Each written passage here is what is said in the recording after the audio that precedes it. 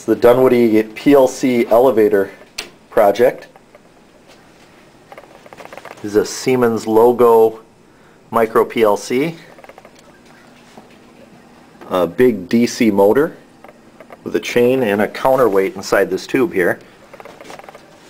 All the electronics there. And on the front there's 3 buttons to determine which floor you want to go to.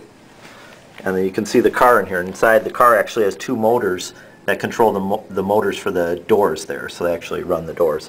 So let's go ahead and go up to the 3rd floor. Doors come shut.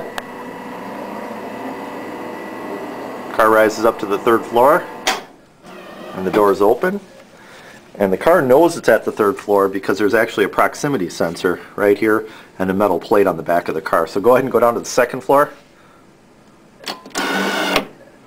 You can see the lights on the sensors turn off. Get to the 2nd floor, you can see that light turn on. Go down to the 1st floor.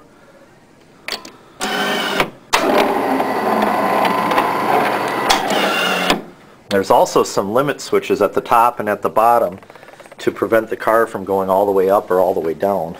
And we'll run it one more time up to the 2nd floor.